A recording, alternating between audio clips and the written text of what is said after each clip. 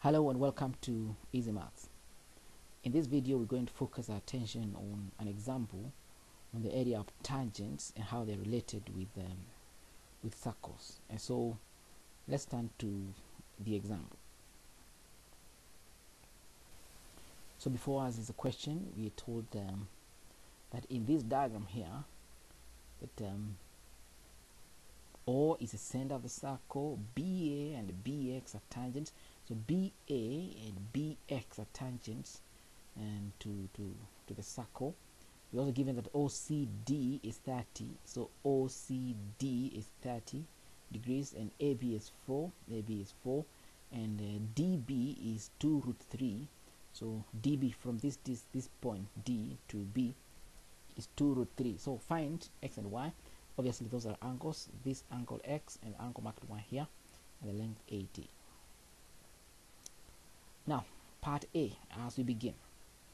Now we know that there's a right angle triangle ADB, and therefore cos X is equals to adjacent over hypotenuse. In our case, DB is adjacent and AB is a hypotenuse. So 2 root 3 divided by 4 should give us cosine of the angle marked X here.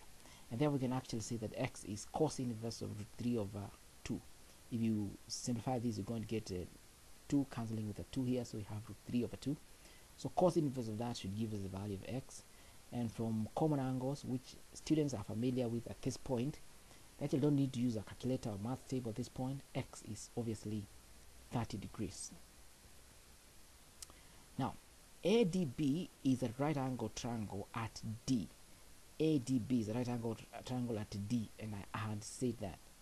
As we move on to solve for Y, we need to understand that DAB, that is the angle DAB, is, if you add it to 30, the one we just got in there, should give us 90, because you see, if ADB is a right angle triangle and the angle at D is 90, it means the sum of the two others should be 90, and therefore this equation is actually true.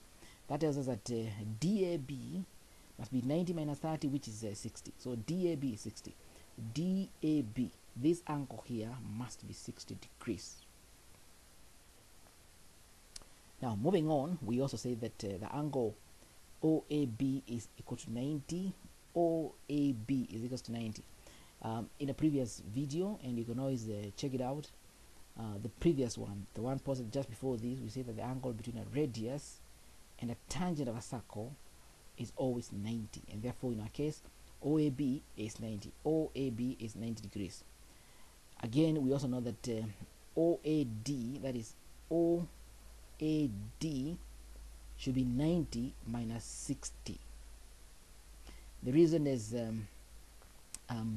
you see, we say that OAB is 90, and yet we had to say that DAB is 60 just here. So we know that OAD should be the remainder from 90 if you subtracted 60, and so that value there is 30 degrees. Again, OCX, the angle OCX, again is 90, because the angle between the radius OC and tangent XC or CX, if you like, is also 90. Now if that's the truth, then we can say that Y, this angle here, plus OCX, we say OCX, this angle here, then plus 30 is this small angle here, then plus OAD should be 180, because we have a triangle AXC where we have so many angles there. The angle marked Y, there is this angle here between CX and OC, then there is this angle 30, we're just moving respectively here, and then we have the angle DAO or OAD, this angle here. If you add all of those ones, you should get 180 degrees, and yet we know some of them. Like OCX, we just said it's 90. OCX is 90 degrees. 30, as we have showed that in a few moments ago.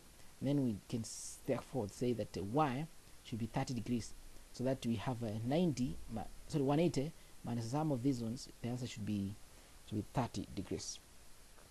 That way we have gotten the answers for the part A, that is X and Y. Moving on to part B, we know that tan X is equal to AD divided by 2 root 3.